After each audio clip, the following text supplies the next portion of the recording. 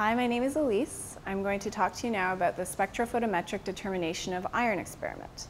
In this lab, you'll be finding the amount of iron in an unknown sample using a spectrophotometer, which is a machine that will measure the absorbance, or how much light is removed from a beam of light when it is passed through a solution that absorbs some of the light at a particular wavelength. You will be preparing a series of calibration solutions of which you know the concentration. You will start by preparing a stock of a standard iron solution, pipetting 25 mils into a 500 ml volumetric flask, adding water up to the line, and then mixing it really well. So remember, when you use a volumetric flask, to invert it and hold the top on, invert it many times.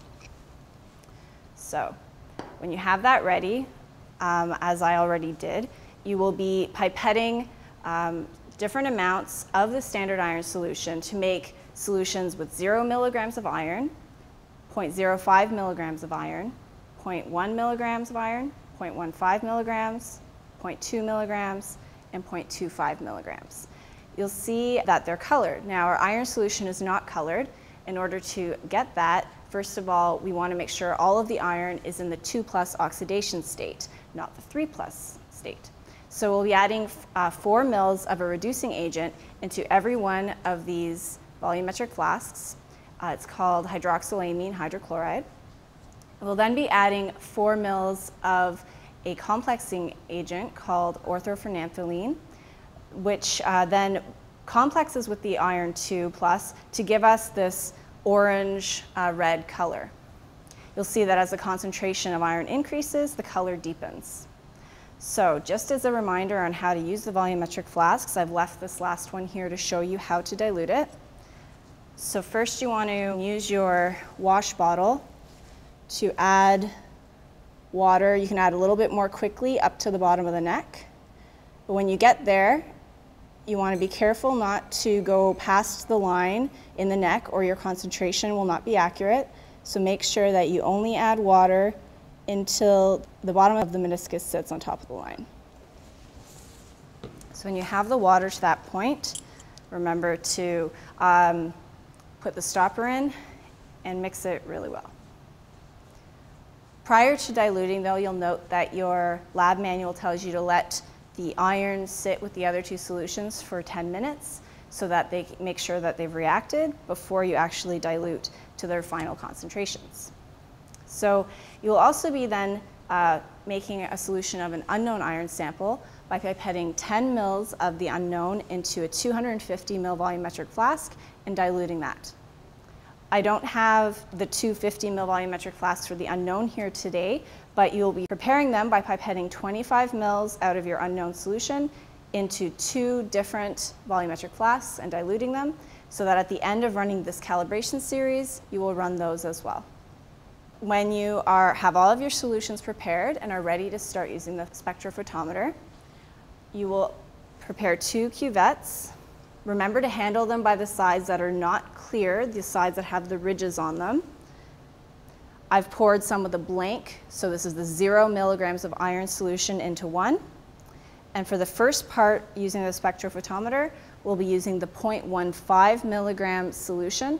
This is the middle of the range of calibration solutions that you have prepared. There is a separate video on how to use the spectrophotometer, so I'm not going to go over that today. I'm just going to talk about what you'll be doing.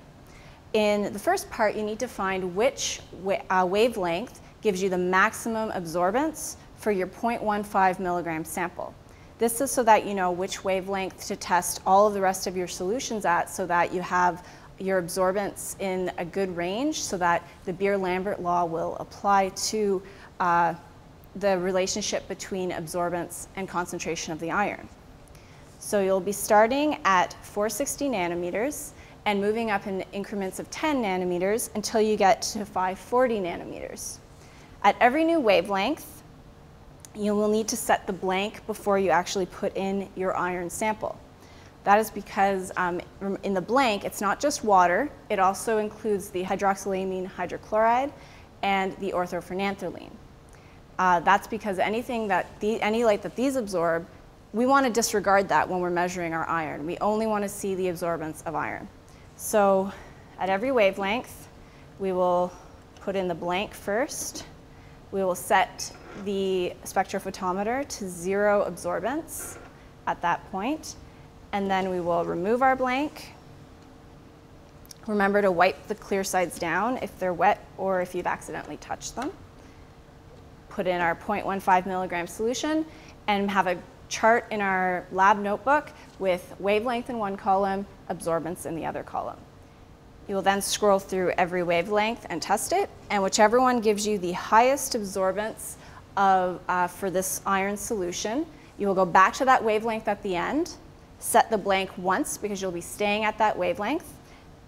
You can measure this one again while you have it in the cuvette, the 0.15 milligrams. Then you will empty the cuvette and go through your series of calibration solutions as well as your 2 unknown solutions, having a chart now of concentration versus absorbance.